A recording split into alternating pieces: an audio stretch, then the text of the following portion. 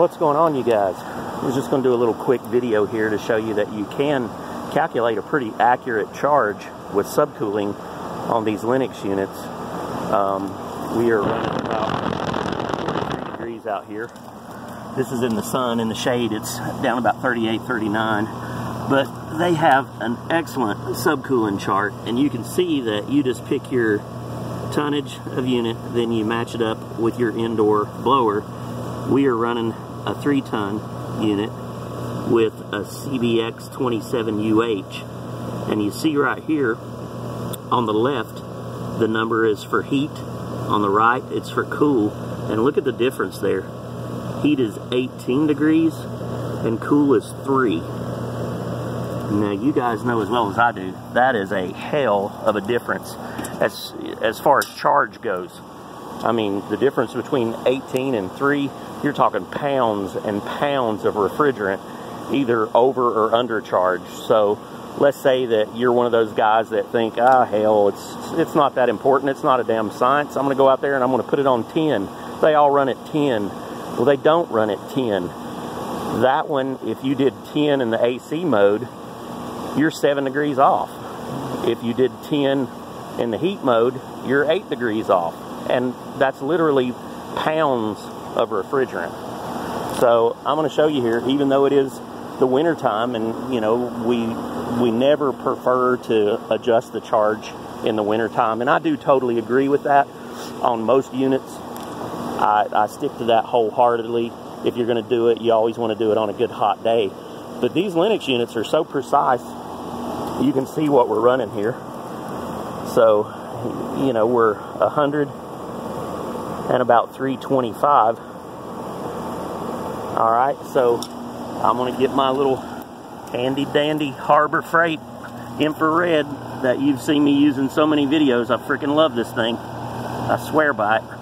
And what you want to do is just kind of, I'm just raising it and I'm lowering it on the line, just going up and down till I find my hot spot. All right, so right there, you know, I'm like 84, 85. So if we come back here and look at this, so if you take 85 and go up to 100, there's 15 degrees. Then you got 16, 17, 18, 19. So we're right there at 18, 19 degrees subcooling. And if you remember from our chart, what were we? We were 18 degrees. I always write it real big down here on the bottom, but right here it is again up here. If I can get the camera on it. So heat mode up there, 18 degrees. And we're sitting right on the money, guys. That just goes to show you that in the wintertime, you really can achieve a very high level of accuracy. And like I said, it's 43, but over in the shade, we were running in the upper 30s. So every now and then you'll come across one of these things where it'll be balls on in the summertime, but it'll be a little off in the heating mode. And of course I don't get too bent out of shape out of that, but you know, most of these things are right on the money.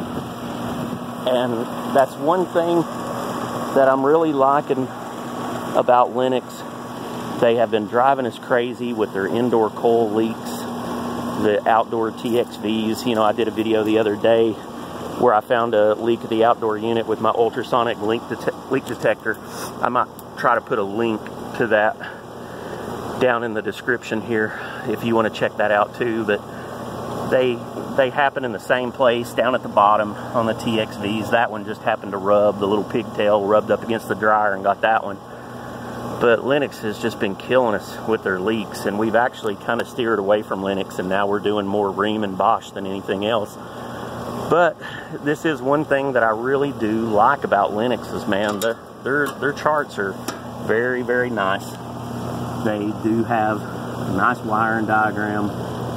Fault codes are pretty self-explanatory, and you do have a really, really nice charging chart on these things.